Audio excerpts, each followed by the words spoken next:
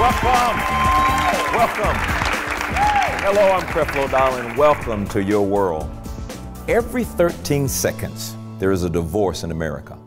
The National Survey of Family Growth has shown the probability of a first marriage lasting a decade is less than 68%. Now, this is a sobering stat because it makes you wonder if it's even possible to sustain a committed, fulfilled, intimate marriage that doesn't end in divorce. Now, on today's program, I'm going to share some of the risk factors that threaten a healthy marriage. I'm also going to give you some tools to divorce-proof your relationship. Today, you're going to meet a couple who have been together for nearly a decade and only recently got engaged. They're ready to finally make the jump, but they're worried about their relationship being able to handle this issue, this institution called marriage. They want to find out how to stay together forever and not become another statistic. Get ready. Till death do us part, right here on Your World.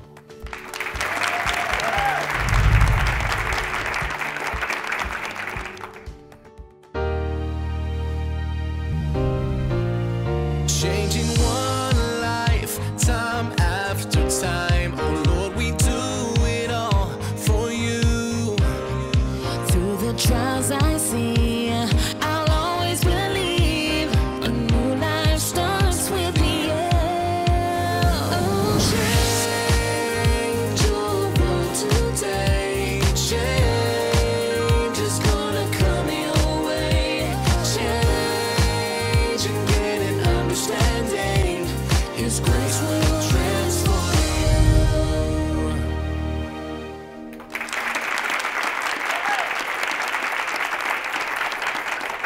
My guests today met on Twitter and started dating shortly after.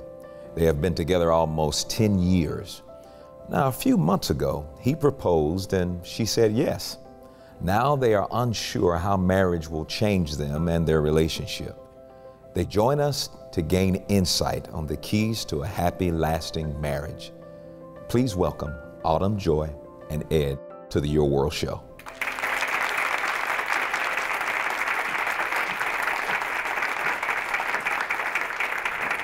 Ed, tell us about yourself. Who are you? What do you do? Autumn Joy, the same thing.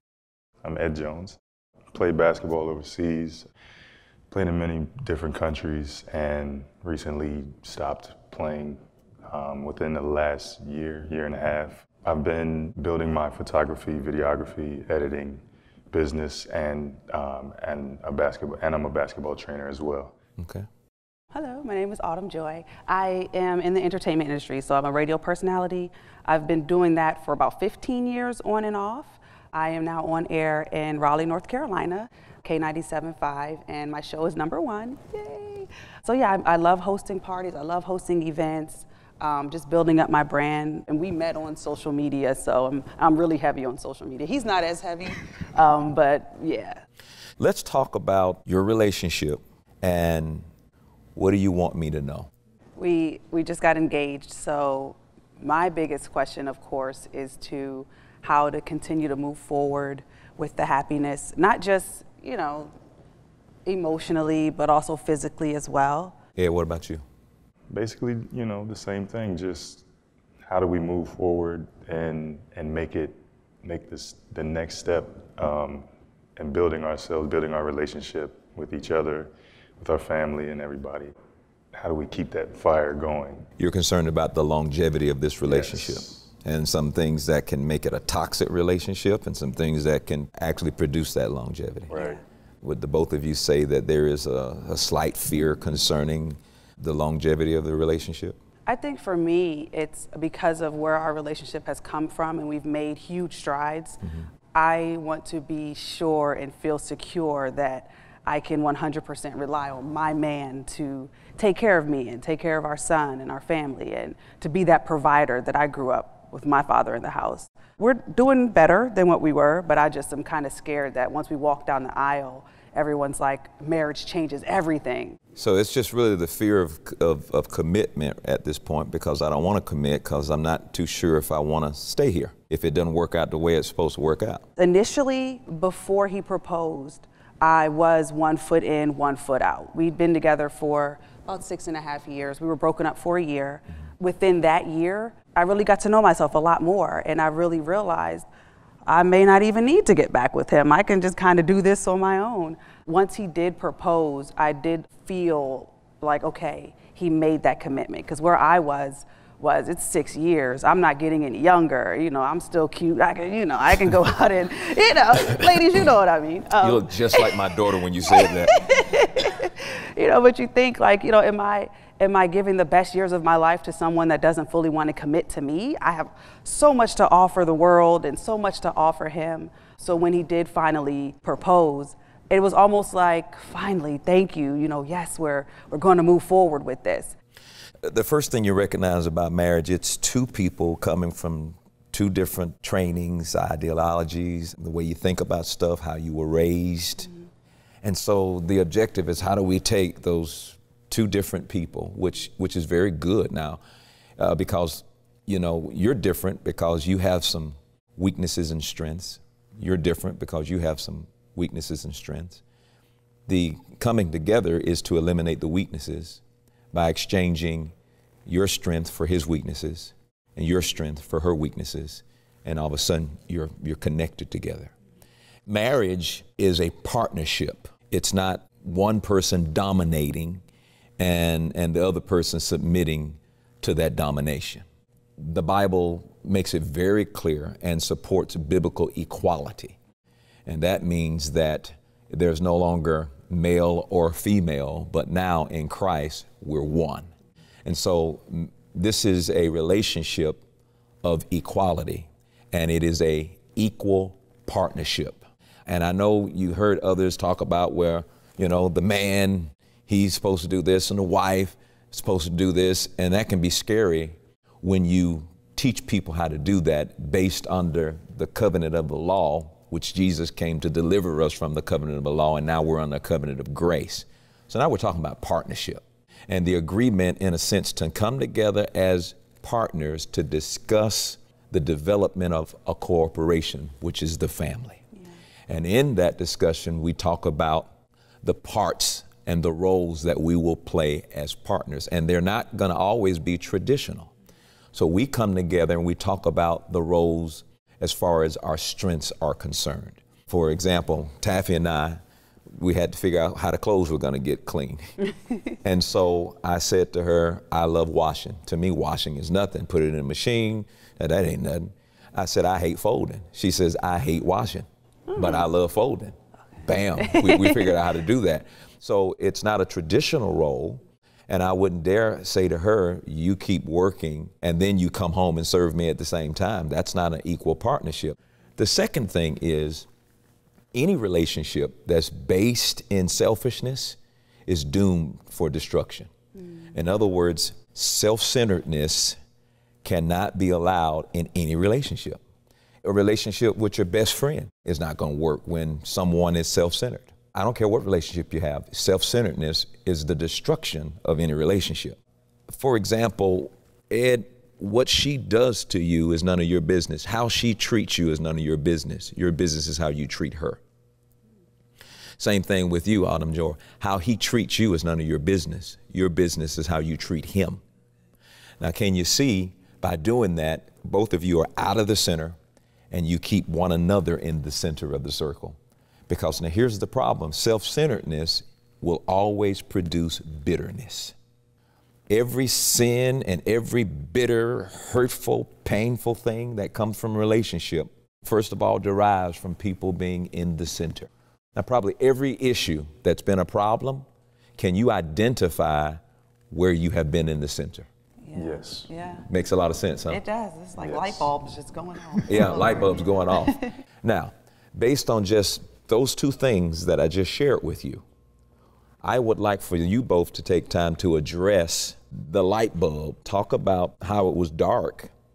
And now that you know this, how it may give you an opportunity to not fear this relationship. And then I'll take you to the point of showing you how marriage can actually be beneficial. I think for me, the selfishness is what really resonated with me the most. I always make decisions, career decisions, without talking to him. And he's amazing. Like, he's never been like, no, we can't do it. But I never was like, okay, hang on, before I consider this offer, let me speak with Ed and see how he feels. I just automatically assume he's gonna be okay with it, let's go. Another issue that I did have was letting go of, like, because I'm such like a, not an independent woman, but I'm very like. Yes, you are. What'd you say, Ed? So yes, you are. An independent woman? Yes, Okay, I am super independent, and it was hard for me to. Now, this is so interesting because are you an independent woman or are you a selfish woman? I don't think, okay, I'm the middle child of 5, and so if you read up on middle children, we typically do have like selfish tendencies, but I don't consider myself to be selfish. You know, maybe I am. You know what, Dr. Dollar? I will say this now. Yes, I am selfish, guys. This is why we're here, because I have been selfish, and I had a problem with relinquishing power. I wasn't allowing him to be the man in my life. I would constantly snap at him. I was, again, making decisions without consulting him because I felt like, oh, he doesn't know anything about it. I'll just make the decision because I know more about it. Now, this is interesting, you know, because when we talk about manhood, if Ed is trying to live out manhood from the wrong definition, all we're doing is creating another problem. Here's how I define manhood. It just made sense to me. Let me go and let me get my definition from the guy that knows about manhood more than anybody, and it would be Jesus Christ. And the definition turns out like this: manhood is sacrificial servanthood. My wife came in the house one day and I was washing the dishes and finished cooking her dinner. I don't want to impress you. I got one of those little cookers. Takes 10 minutes to do it. Put it all in there at one time and mash a button. But I was sweeping the kitchen floor. She walked in and she was just standing there looking at me, smiling. I said, what are you doing? She said, boy, you sure look sexy with that broom in your hand. And I'm like, what? So I'm thinking, maybe if I get the mop and the broom, you know. You know? But my point is, sacrificial servanthood defines the very epitome of a man. It's when I can serve my wife and other people, and to serve my wife when I don't want to. That's now when I begin to produce real manhood. How you treat them, how you talk to them, how you respect them, what you're willing to do to love them. It's sacrificial servanthood. It's easy to walk around and say, well, you know, I'm a man because, you know, I have a job, I have all this. I mean, what if you have a woman who makes more money than you? So here's the deal. I say, well, my wife makes more money than me. Great, because it's a part of the corporation. It's a part of my team. It's a part of my partnership. For me to feel threatened because she makes more money than I do, it's just shame knocking on the door, trying to attack and put its claws into my manhood. Mm-hmm. My manhood is not defined by what I get out of the locker room. It's not defined by what I get out of an uncle who, you know, it's defined by sacrificial servanthood and how am I willing to practice that, not only with my family, but also with others, because you're the guy that's always going to be the head, the guy that's always leading, the guy that's always going to be in charge, and the guy that's going to be successful. Because while they look at your sacrificial servanthood and call it weak, it's really strong, because what we're talking about is not weakness. It's strong to have to deal with somebody who bought some baggage along, and you're saying, I'm going to serve you and I'm going to love you through your problem and through your situation. And so all you're doing is sowing seeds and setting yourself up to get just what you gave, and it comes back to you. But if you listen to people who don't understand real manhood, and then they'll convince you that's not how it's supposed to be done, then you'll join the stats of divorce, separation, because you're trying to live by man law. And man law, all it does is invite shame to come in. I mean, where do we get these things from? Man law. You know, men don't cry. That's the biggest bunch of bull I ever heard before in my life. You know how intimate it is? If you ever have a chance to share tears with your wife, that's intimacy is defined as come into me and see what nobody else has ever seen before. I want you to respond to what I just talked about as far as real manhood is concerned. And then I want to hear what Autumn Joy has to say about this concerning real manhood. That was a great, it was a great point. I mean, I do feel like I sacrifice and do a lot of stuff for my family. You know, I'm one of those type of people, I won't buy a whole bunch of new this, new that, new everything. I'll do stuff for them more than I will for myself. I'll cook, you know, I clean too, you know. I don't see it as, oh, I'm washing a dish, I'm not a man. Like, it's dirty, it is what it is, you know. And like the same thing with the broom with you, when I'm cooking, she'll walk up behind me like, It does something. You know. They need to put that in the manhood, Exactly, exactly. So, Having I mean, problems in the bedroom, get a broom.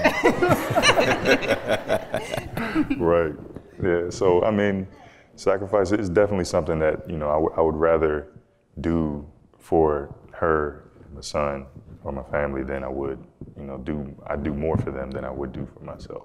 And I wanted her to hear that. So whenever she talks about being a man, she won't be outside of the bounds of that definition. Respond to what we just talked about. So I'm gonna be honest, when we first met on Twitter, I did not think that he was gonna be this amazing. Given like past, you know, guys that I dated, I literally prayed, I was like, God, listen, I'm sick of like the athlete type. I was like, I do want athletic looking and I do want tall, but I want minus all the problems. And in comes this 6'7", attractive, wonderful man. And from day one, I never had an issue of feeling like he had like stray eyes, or we've never had an issue with infidelity, or I felt like, you know, he cheated on me. It's never been that. Our issues have always been the usual financial stability, things of that nature. But when it comes to being a man, I feel like he has all of that. I come in, he's like cleaning, he'll cook sometimes, he makes the best omelets, you know what I mean? So him being a man, you know, I never had to question that. You know, when it comes to taking care of our family, he definitely puts us first. There have been times in the past where it's been a little bit more challenging, but I'd say within like the past year and a half, I've definitely noticed a huge change in how he handles certain situations. So you know, without a doubt, you have a real man. Absolutely. Okay, so let me ask you this question. Do you love her? Undoubted. Okay, and do you love him? Absolutely. And you guys are pretty serious about commitment Yeah. to this partnership. Yes, it's never been, I've been like this, I don't know, my whole life. Like, if I'm in a relationship and I love you. So you're committed to this, right? Yes. Okay, so you're afraid to be married. Why? Well, I don't know if afraid is the right word. I wish there was like a whole nother word outside. It's not so much afraid. I just want to, and I think he's accomplished this, and he's continuing to accomplish it. I just want to feel like my man will be able to be my man and take care of our family. Because again, I told you, we struggled with it in the past. So I think it's, for me, more so of like, I just want to make sure that he understands, like, okay, this is forever. So if, you know, let's say hypothetically I get fired next week and it's taken me a while to look for work, I need to be able to look at you and say, babe, can you get rent this month? You know. So I guess what you're saying is you're having some doubts whether or not he would be able to do that. And you know that all doubt is based in fear. Okay. I did not until now. Yeah. Okay. All doubt is based in fear. And so before I marry him, which is a commitment, I'll just maintain this commitment until I can get rid of that fear of whether or not he can take care of us. Here's the deal about marriage. The marriage institution has with it an empowerment spiritually that you will never know, and that what other people will never know until they realize the spiritual implication of marriage. In other words, a marriage is an institution not created by the world, not created by government, but it's created by God. And so God put within this marriage institution the ability to increase your empowerment, because through your commitment, you're saying that no matter what happens, we together are good and we together can overcome anything. It's not just you and Ed now. It's you and Ed and God in this marriage institution against life. And this is what a lot of people will never encounter, is that unseen empowerment that comes from an institution that's been created by God. Well, that's religious. Well, call it what you want to, but there's an empowerment that is so real that it impacts every area of your life, from the bedroom to the boardroom. See, if we've agreed that you have a man, a real man, there is nothing he won't do to take care of his family. Which means now, listen, you know, I understand that if something happens in our corporation where you lose your job or this, and my business that I am working on right now is not getting the job done, oh, I understand. I'll go get 2 or 3 jobs. I'll do whatever I have to do to make that happen. But the fear of him not being able to do that, you remember this? The thing you fear the most will come upon you. So make sure your fear is not creating something you don't want. There's something about the marriage that's an anchor to that relationship. I've got something that anchors my mind and my soul. I've got something that says that I'm committed. I wear something that says that I'm committed. I have reminders everywhere. This ring is a token, a sign that I am committed to someone else. So when someone else comes up like, don't you see this? This is a token, like the rainbow is a token in the sky of the promise that God said that it will never rain again. This is a token. But that marriage institution, how you treat her, you treat yourself. How she treats you is how she treats herself. It's no man is wanting to try to do something to damage you. You treat her like your own flesh, and vice versa. There are spiritual implications that sometimes people don't factor into their lives. And over a long period of time, even though we get examples and say, well, you know, these people have been together for 20 years and they were never married, but you don't know the hell that they have experienced and maybe continue to experience, or how much better life could have been had they went ahead and decided, I want to do this thing God's way. And in every area of our lives, we got a choice. We're going to do it our way or God's way. We're going to be self-occupied or God-occupied. And that's going to determine everything about our lives. So right believing is going to produce right living, but wrong believing is going to produce wrong living. And you've got to decide what you're going to do, and you got to decide, is this what you want your children to see in the model of relationships, and how toxic that can be in their lives. I think the number one enemy to you making that decision is fear. And fear is basically having a really hard time believing that what God promised is going to come to pass. That's the very foundation of it. I'm having a hard time believing that this is going to really make the difference. It will, because you think about leaving, you have to look at that ring, you have to look at that family. All of that needs to be in the anchor of your soul. I hope that somehow some of this helped kind of give you some things to think about. It did. And maybe when I meet you guys a little later on, we can do a follow-up and you can now help us to compare and contrast the difference with marriage versus commitment.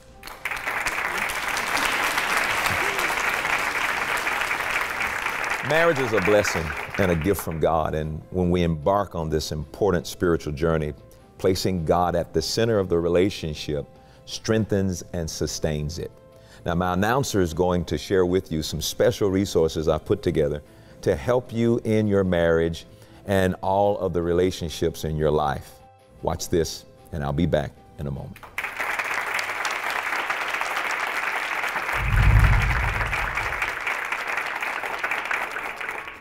Statistics show that couples today aren't just waiting to get married, they're avoiding this long-standing institution at record rates. The backbone of our society is in decline simply because we can't figure out if our mate is the right one. Today, you met Ed and Autumn Joy, a successful couple in business and entertainment, yet they are paralyzed with the decision to marry. Through a little biblical insight, Creflo guided this young power couple and gave them the tools they needed to finally decide if they were ready for Till Death Do Us Part. There are many more couples in this difficult situation, and you can help them when you respond today. Call now with your support of this program. Your tax-deductible gifts help ensure this platform continues to bring hope to millions. When you respond today as his way of saying thank you, Creflo will include one of his most requested resources, Dating 101. In this eye-opening DVD, you'll learn how to identify Mr. or Ms. Right and recognize the hindrances to finding your divine soulmate. This is a must-have for singles and for married couples. Consider this a boot camp of sorts to get you back to the basics of a successful partnership. Creflo will also send you his masterclass, Keeping God in the Center. This two-part audio presentation is the answer to success in relationships. In Keeping God in the Center, Creflo helps you understand the dangers of toxic relationship killers like pride, anger, selfishness, and more. Plus, he walks you through the freedom found in humility and the ultimate untapped power of grace. And as a special bonus, if you call during this program, Creflo will also include a full-length copy of today's discussion. You'll laugh and cry as Ed and Autumn Joy move through the cycle of discovery, revelation, and hope. Call right now with your tax-deductible love gift of only $35 to receive Dating 101, Keeping God in the Center, and a copy of today's show. And remember, each time you support your world with Creflo, you are helping the world receive the transforming revelation of God's grace. This offer is for a limited time only. Call now to receive this amazing resource.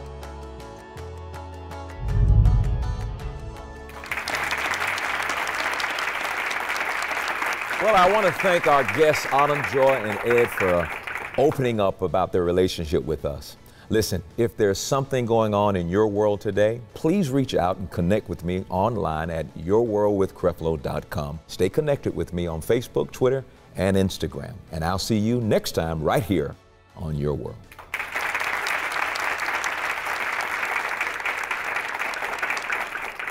Experience 3 days of refreshing your heart, soul, and mind at the 2018 Women's Conference, Radical Revolution. Come on, you know this is going to be an amazing experience. Spaces are limited. Register today. The Radical Revolution Women's Conference takes place March 15th through 17th. You don't want to miss out.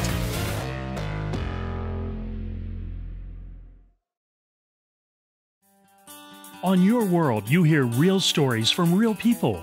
Each guest receives a reminder of God's plan for good in their lives with the Grace Certificate.